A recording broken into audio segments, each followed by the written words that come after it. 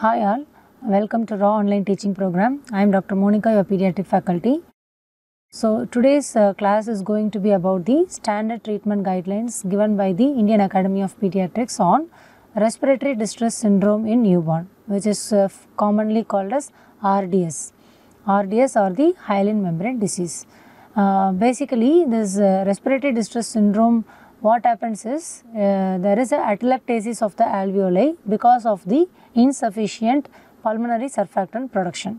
So this is the underlying pathology in the respiratory distress syndrome.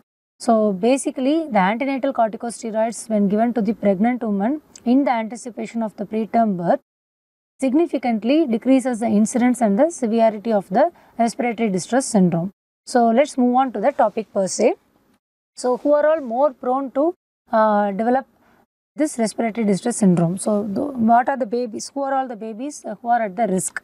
So if you see maternal diabetes or multiple births, when the baby is delivered through cesarean section, or in case of preterm premature rupture resulting in precipitous delivery, or in case of birth asphyxia, cold stress. So these are all the environment which increases the risk of RDS. Okay. These are all the factors that increases the incidence of respiratory distress syndrome. Whereas at the same time, this is one like paradoxum, that is, these are the factors which decreases the respiratory distress syndrome incidence in newborns.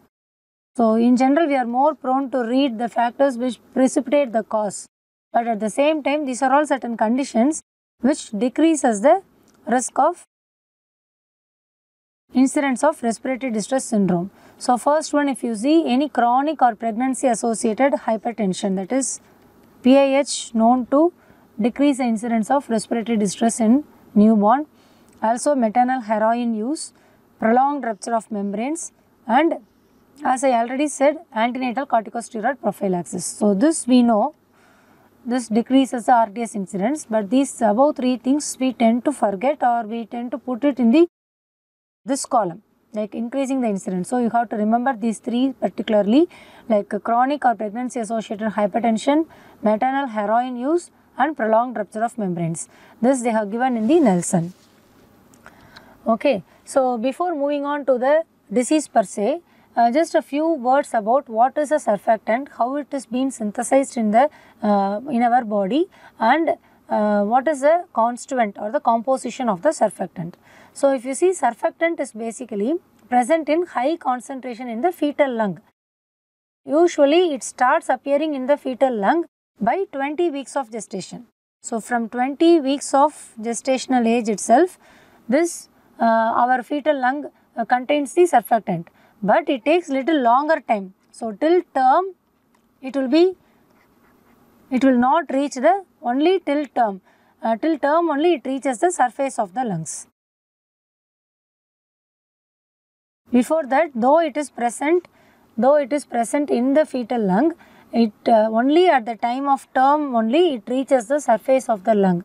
That's why preterm deliveries are more prone for this RDS compared to the term deliveries.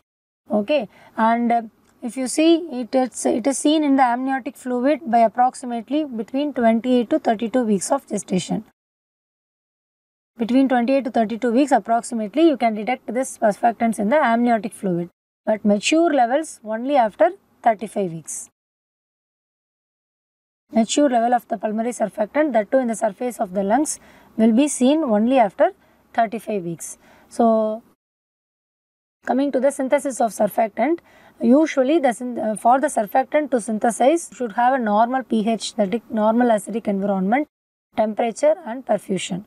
So in case any factors that reduces the pH, like metabolic acidosis, or in case of hypothermia, in case of hypoxemia, so all these insults will decrease the surfactant production, like asphyxia, hypoxemia, pulmonary ischemia, particularly in association with hypovolemia or hypotension, like cold stress environment, it suppresses the surfactant synthesis. So normally for a surfactant to synthesize properly, it should have a ideal normal pH, temperature and the perfusion.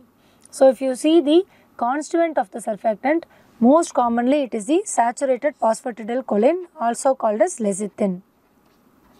So lecithin contributes almost 50% of the surfactant composition. Rest of them are phosphatidylcholine and other phosphatidylglycerols or phospholipids, and the surfactant protein A, B, C and D. So this constitutes totally around 6%. So this is the composition of the surfactant. So coming to the pathogenesis. Pathogenesis, as I already described, basically surfactant is needed to maintain the alveolar stability. So alveolar stability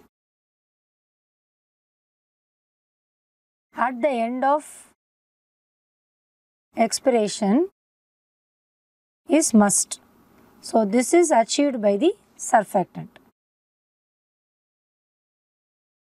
So surfactant is needed for the alveolar stability.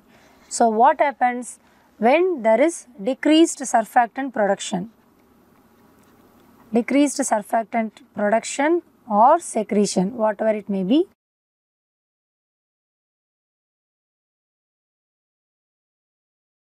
That may result in, because of any insult in the form of hypoxia or asphyxia